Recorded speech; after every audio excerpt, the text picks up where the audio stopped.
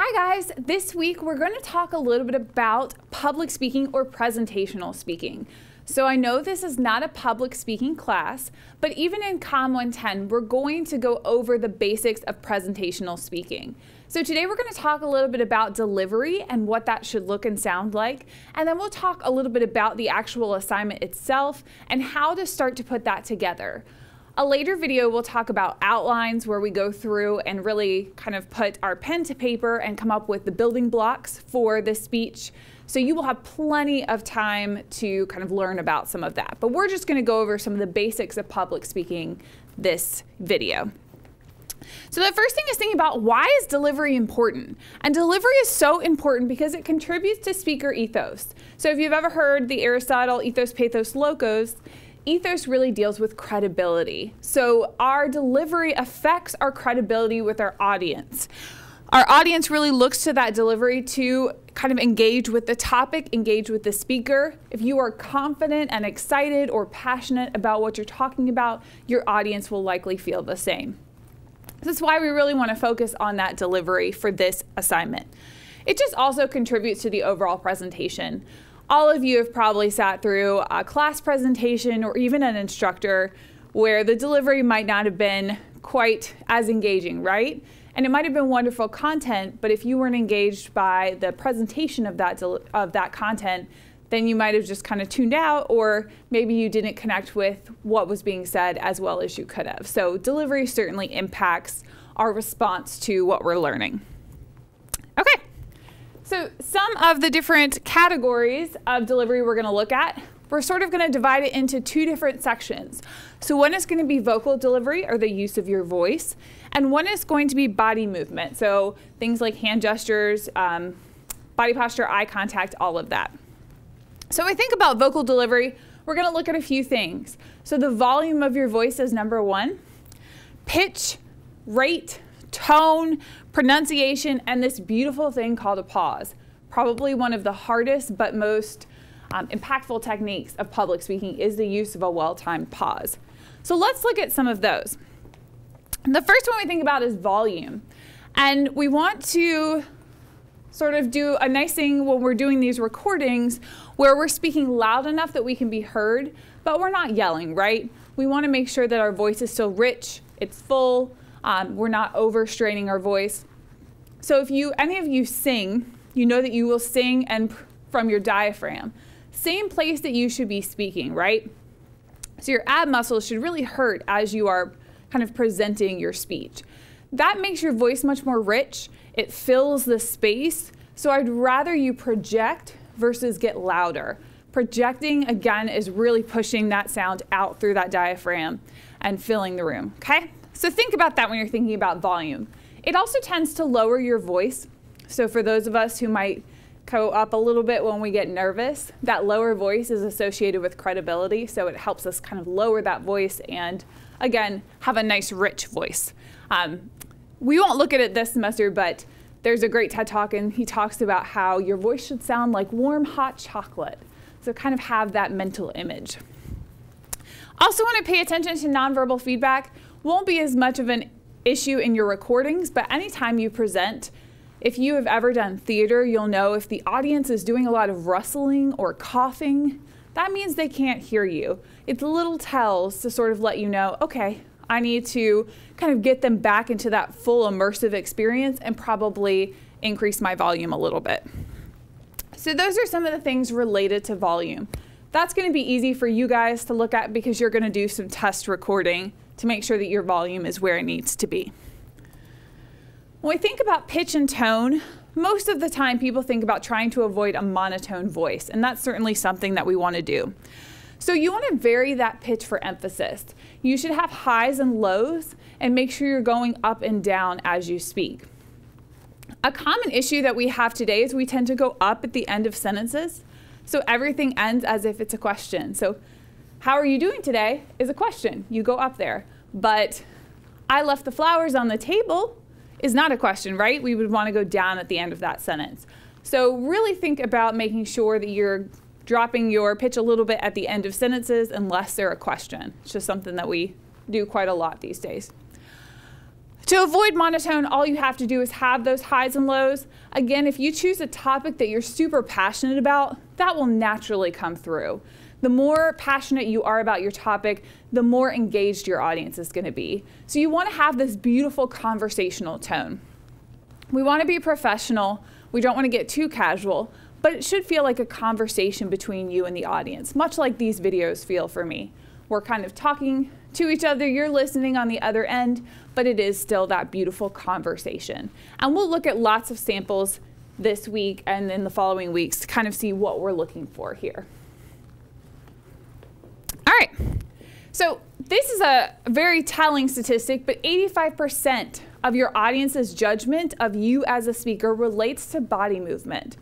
So they will look at you and sort of, again, take that physical view, and that helps them inform if they feel like you're confident and they're going to believe what you're saying or not.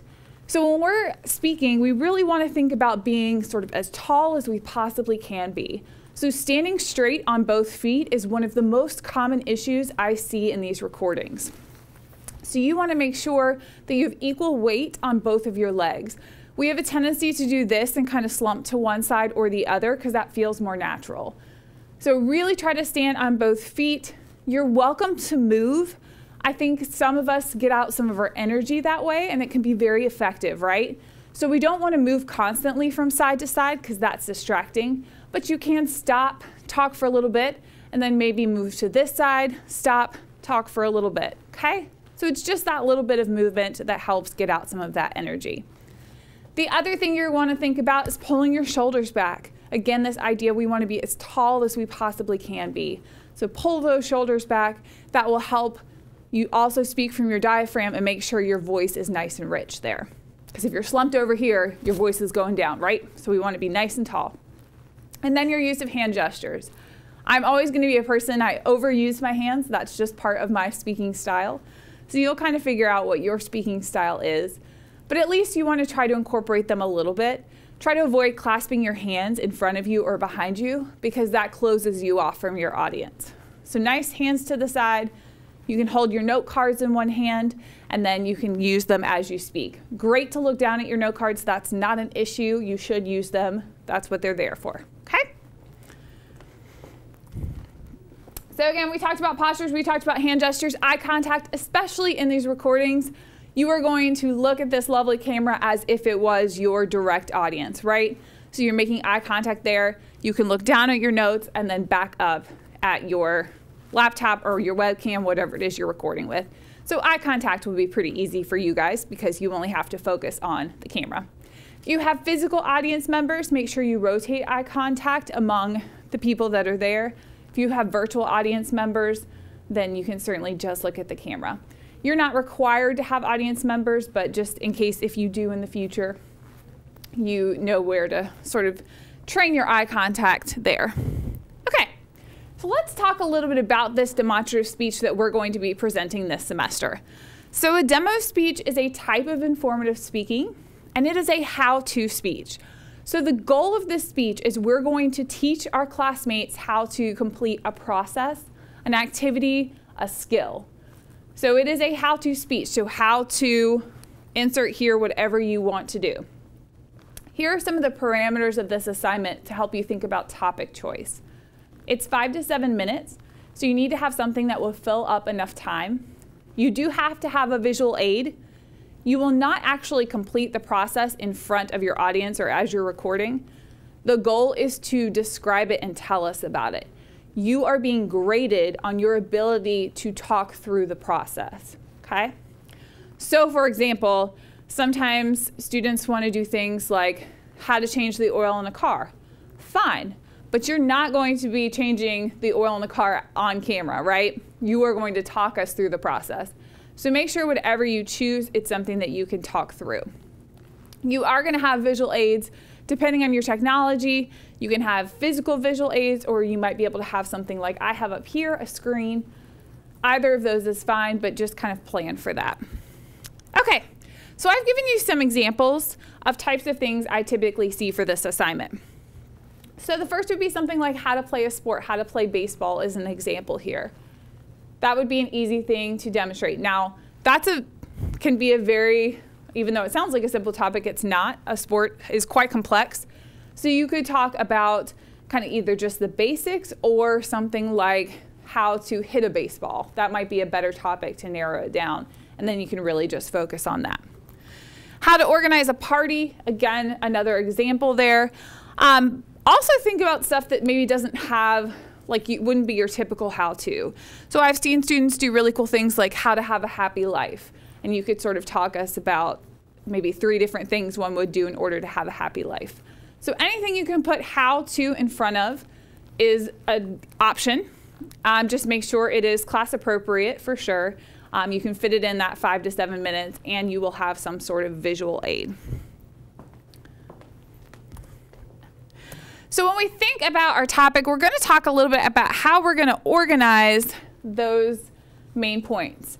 So we're going to take your topic and we're going to divide it into 3 or 4 basic steps.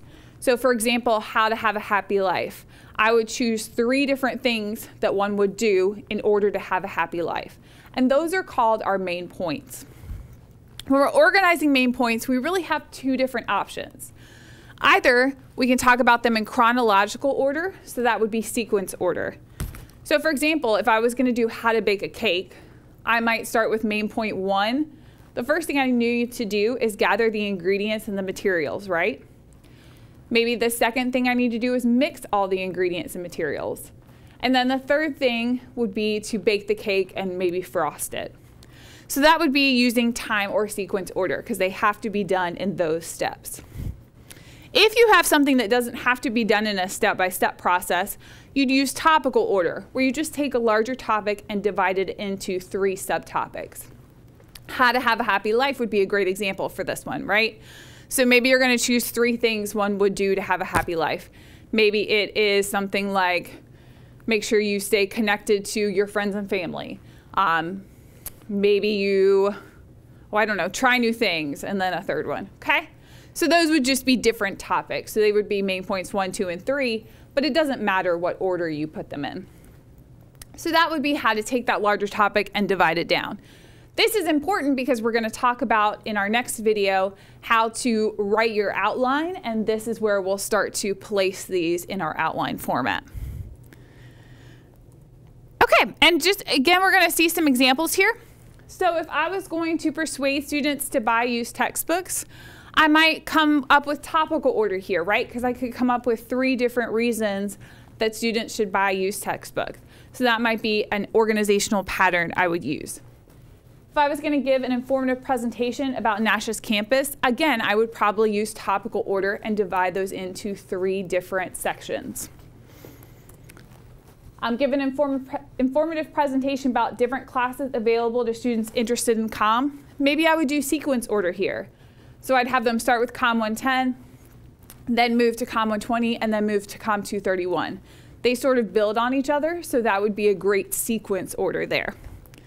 Excellent. And then persuade students about a parking issue on campus that needs to be addressed.